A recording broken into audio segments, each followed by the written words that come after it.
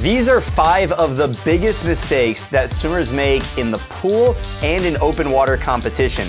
Now, some of the things that I'm going to talk about I've seen over and over as a swim coach, and I've also personally experienced as an athlete in the pool and in open water. Number 1 is overthinking it. Remember guys, you've already put in the work. You've swum back and forth in the pool countless times. You've done this over and over, and sometimes we just psych ourselves out. We overthink it. And this applies not only to swimming, but other parts of our lives as well. It's something as easy as swimming down the pool and coming back. Heck, in a 50 freestyle long course or a 50 race long course, you just start at one end and you finish on the other end. A lot of times when you're doing open water, you just start swimming and then you finish swimming. It's that easy, but we overthink it. We try and put so much strategy into it when we should be putting that mental effort in training. And a lot of the times we put in the work, but then we overthink it anyway. So the number 1 mistake is just not overthinking it. You want to do the mental prep before the event. And this includes visualization. So you don't want to be standing there behind the block. I've experienced this before.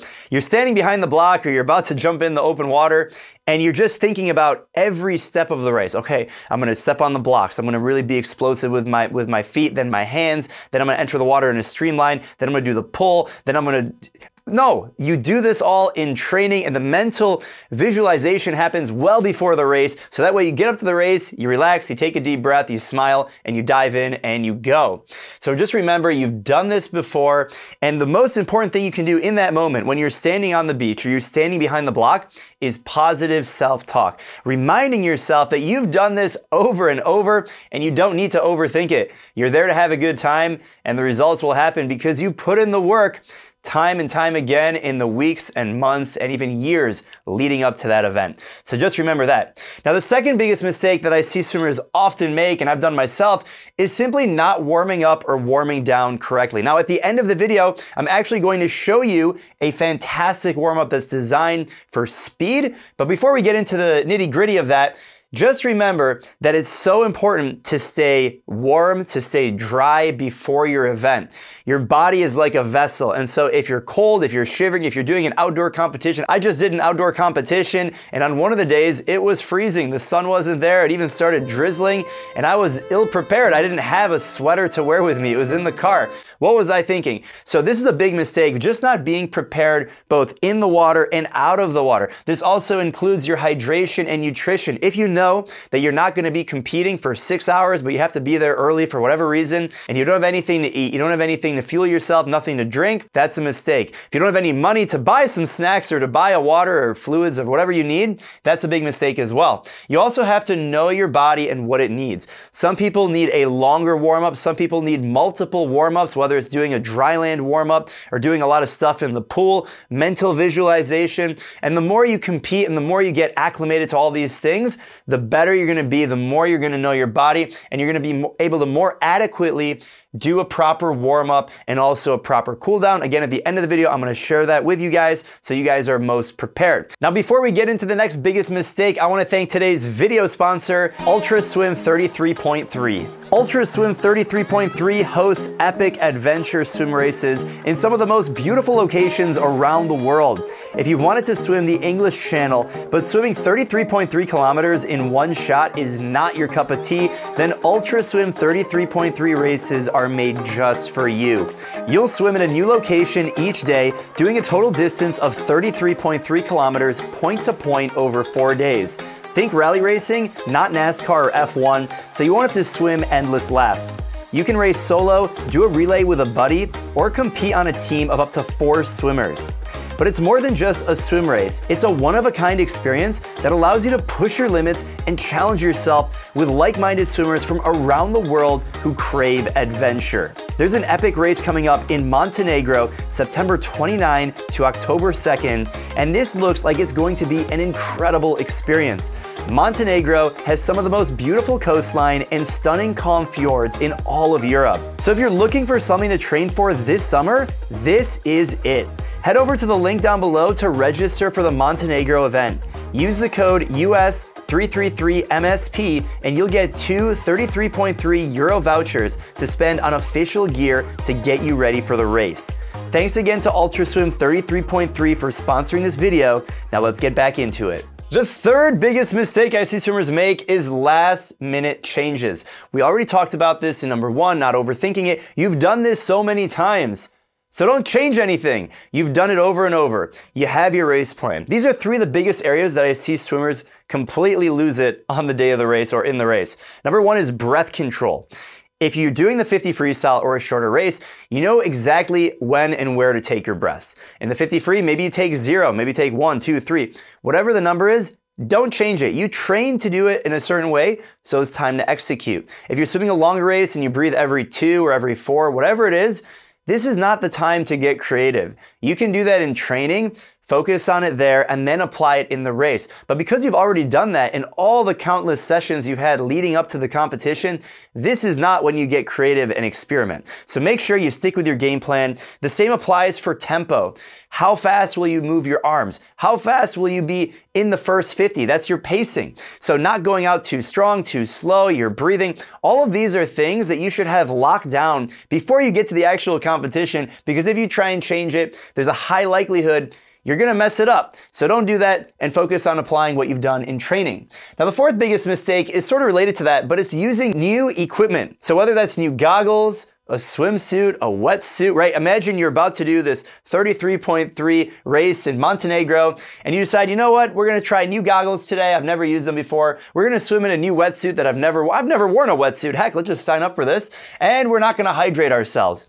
You're asking for a disaster. If you're used to a certain hydration plan, certain swimsuits, certain brands, certain type of goggles, probably should have a few extra pairs of each of those to make sure that you don't have any last minute changes. Now, it's okay to be a little bit more spontaneous and to be comfortable wearing different suits or different types of goggles, but you want to reduce the things you have to think about. You don't want to introduce new variables to your race, whether it's a 50 freestyle or a 5K open water race. You want to have these things locked down so that way 2, 3, 4, 5 weeks before the event that you're going to, you already know what you're going to wear. And if something happens, you do have a little bit of mental flexibility to change your goggles or do whatever you need to do, but you've at least practiced with those goggles or you have the experience of doing that. Now, as you've been swimming for longer and longer and you've spent more time in this sport, it actually becomes a little bit easier to be flexible on some of these things, but that's just because you have more experience. If you're a newer swimmer, you really don't want to have to think about any of this, and you just want to have your go-to goggles, your go-to swim cap, and then get another one of those, goggles, cap, suit, hydration, and make sure everything is there in your race bag, ready to go. Now, the fifth biggest mistake I see swimmers make all over the time is focusing on things you cannot control. It is so easy to focus on things that are out of your control. Sometimes it hurts my brain just seeing this as a coach, and that could be focusing on other swimmers. You can't control what other swimmers are gonna do. So don't base your race plan, your warm-up, your nutrition, your mindset, the way you talk about your event.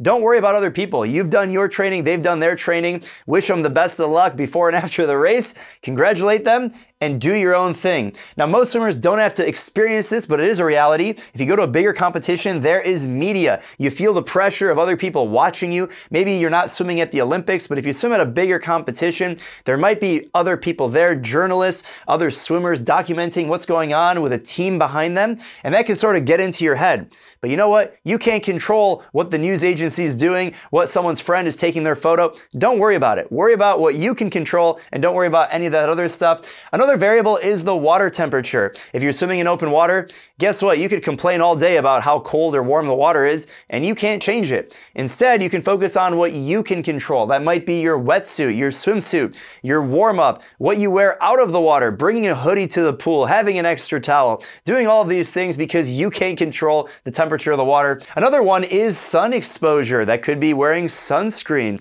having a nice sun hat, making sure that you don't worry about it if you're swimming the 100 IM or the 100 backstroke or the 200 backstroke. I swam in a meet that was outside, and just in time for my 100 IM, the sun was right smack in the middle of the sky and I could barely see anything. And I could use that as an excuse, like, oh, the sun decided to show up. but I can't control that. The earth is rotating and it was a beautiful day. So the best that I can do is just smile and have a good time. So don't complain about things that you can't control, don't focus on them, and don't overthink it. Now let's talk about this warm up right here. Oh, by the way, we have a bonus. It's have fun, because if you're not having fun, what are we doing? So let's talk about the workout here. Need for Speed 100 freestyle. Now this applies beyond just the 100 freestyle. And if you're curious where I got this set, it is actually in the MySwimPro app. And this is the warm up for the Need for Speed test set. We have 5 different versions of this. Everything adapts to your skill level, the intervals. So I don't have the intervals on the board, but let me walk through this warm up and hopefully you can take some pieces from it as I explain it. Now this doesn't need to be the warm up that you do if you're trying to swim fast in a 50 or 100 or 200, but at least the elements that are here in this set, you can apply to your own training and your own meet warm up. Same concept applies for open water. So let's break it down. First of all, if you notice, it actually looks like a mini workout. Now your warm up, whether you're doing this dry land or even open water, it should feel like a mini warm-up. And ideally, the training that you're doing leading up to the competition is actually very similar to what you plan on doing in the competition. So the Need for Speed test set is a 1/100 freestyle maximum effort to see how fast you can go in a 100 freestyle. So let's take the warm-up of that test set and see what it looks like. We start with a 300 freestyle. Now this is designed to just get the shoulders going, get the blood flowing, get your heart rate up, and really get that full muscle activation. Next, we're gonna go 450s kick. Now I like to do backstroke a lot. You can exchange the kick with backstroke, especially if you're in a competition pool and there's a lot of other swimmers. It might be difficult. You might do kick swim, you might throw in some backstroke. Then we're gonna go 425s drill. Now the drill really depends on what you need to warm up. If you're a swimmer like myself that really needs to get their legs activated, if I didn't do the kick, I definitely do something like a 6 kick switch or 3 strokes and 12 kicks. If my legs are activated, I'm feeling good, I might need to work on that catch, really bring to get into the activation, the early vertical forearm. So I'll do fist drill, or there's a number of other drills that you can do in that period. And that's kind of like the warm-up of the warm-up. Next, we have the preset, or the main set before the actual event. So here we have 450s freestyle. We're gonna build, we're gonna descend those, try and get the heart rate elevated. Maybe we go a little bit faster on each of them because it's gonna be difficult to have an interval in a warm-up pool. Then we do 425s freestyle, variable speed. So we're working on fast breakouts, we're doing some builds, and maybe the last one is at a pretty good hard effort, get the heart rate up, feel really good. And then we're gonna do a 100 freestyle, perfect technique.